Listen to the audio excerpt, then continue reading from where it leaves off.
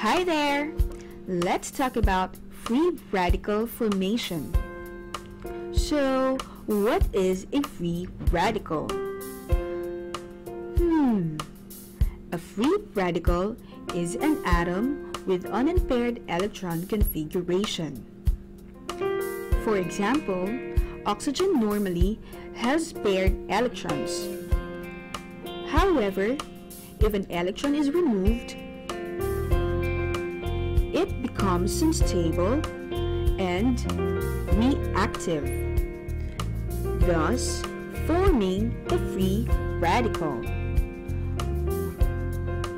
What are the causes of free radical? Some may include UV light from the sun, the food that we eat, mitochondria in the cell, inflammation, pollution, and even stress. Grrr. But today, we will talk about radical formation in the mitochondria. We will focus particularly on the electron transport chain located in the mitochondria of cell. Let's try and Google to find out more about the ETC. Electron transport chain is embedded in the mitochondria within its inner membrane space. Let's take a closer look. The ETC is surrounded by the intermembrane space, the mitochondria matrix, and housed in the inner membrane. It composes of complex 1,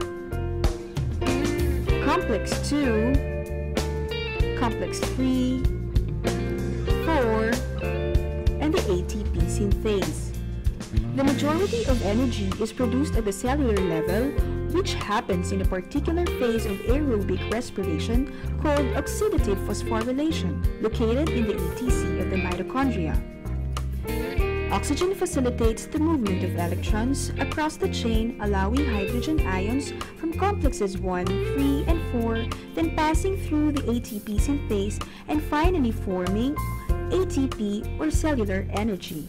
Aside from ATP, water is produced by way of complex 4.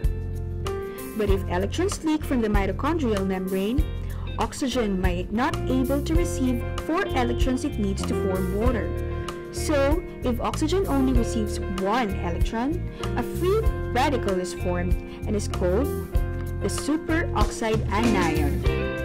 If 2 electrons are taken by oxygen, then hydrogen peroxide is produced. And if 3 electrons, then hydroxyl radical is formed. Effects of free radicals. It could lead to premature aging. It could also contribute to certain types of diseases such as atherosclerosis, diabetes,